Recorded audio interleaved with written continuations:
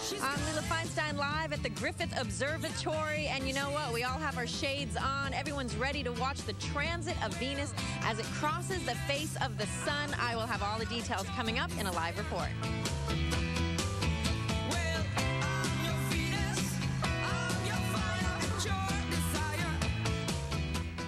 Nice-looking barn once again. An extremely rare space spectacle happening in the skies this evening. It's one you'll never be able to see again.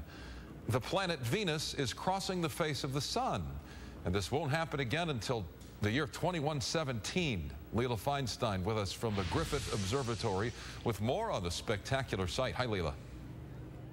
Hi, Micah. Spectacular indeed, and there is so much excitement out here right now. This is a once-in-a-lifetime experience, truly.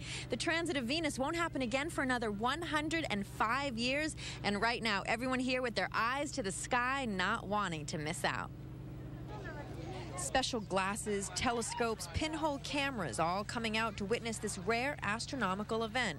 Even the dogs outfitted with eyewear. I'm really excited about it. It's like a holiday for me. Self-proclaimed astronomy nerd Jessica Gerhardt said she wouldn't miss this for the world. She says witnessing the transit of Venus helps put her problems in perspective and makes her feel like she's a part of something bigger. For me, it makes me realize that, you know, I'm so small and like the universe is way bigger than me, and that's kind of cool. This couple thinks it's so cool they traveled 4,500 miles all the way from England just to be here. A great celestial event like this, we'll never see it as good as this anywhere else. Obviously Tahiti, but this is the second best, and it's easier to come here. So me and Chris, we flew all the way just to spend the week here and just observe it. Venus began crossing the face of the sun just after 3 p.m. Although it only appears as a small black dot on the sun, Jerry Ying said he had to bring his little girl here to see it.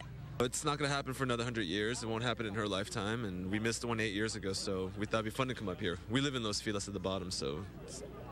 And what do you think about it? I think it's cool.